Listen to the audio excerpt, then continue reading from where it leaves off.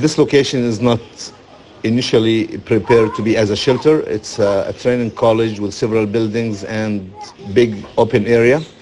The shelter accommodates around 22,000 people so far, and there are some more to come on daily basis.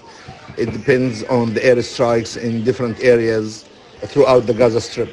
It is very hard to serve the refugees, whether to make the food available, to distribute the food, make the blankets available and distribute them, make medical supplies and medical aids, have contractors to do cleaning services and sanitary services.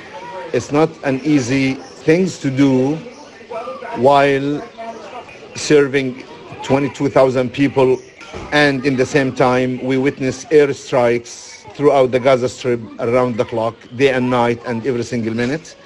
We suffer short of fuel, short of medical aids, short of supplies.